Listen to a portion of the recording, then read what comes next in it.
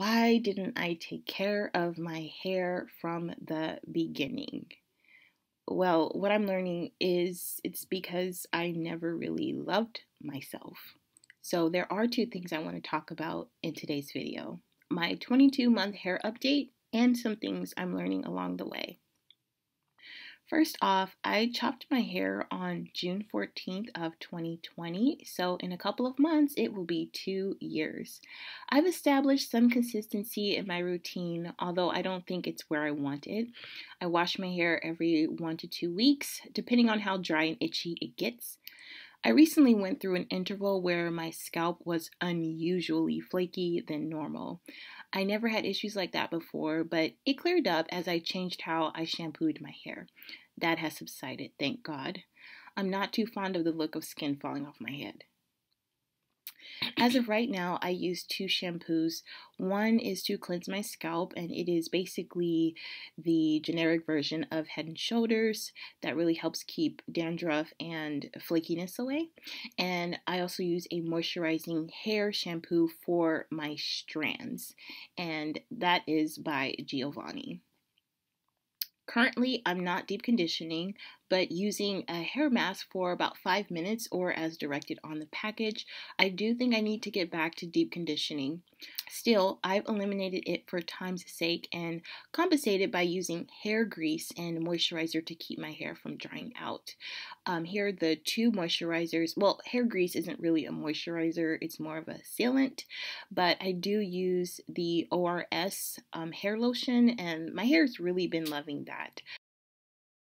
I'm due for a trim, but I will wait till the end of the year to trim my hair, please God.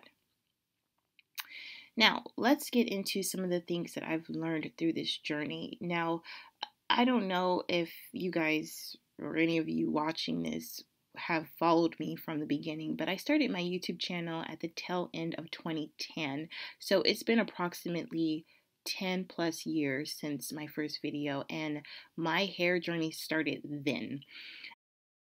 I've spent a good portion of my life hating my hair, and this was often evident in the way that I mistreated it throughout different seasons of my life. Whenever I was going through something, my hair was the first to take a hit, and I'd either relax it with chemicals or apply extreme heat because I didn't care. I think I cared, but going through stuff and not dealing with those things really made me attack myself. And I've actually struggled with self-harm in other ways as well, and thank God he is delivering me from that. But as much as I tried to love my hair, I realized it was my heart and lack of love for myself. And I'm not talking about this toxic self-love culture that places you at the apex and the priority of society. So if people don't love you, off with their heads. I'm not promoting self-prosperity or self-fulfillment or I wouldn't even say self-love, maybe self-absorbance or something, but this is definitely not that. Loving myself is really coming to terms with allowing the love of God to flow in me so that I can love myself the way that he loves me, and it actually makes me love people in the way that he loves them too. So no matter what regimen I chose, nothing would get my hair growing until I actually learned to love myself.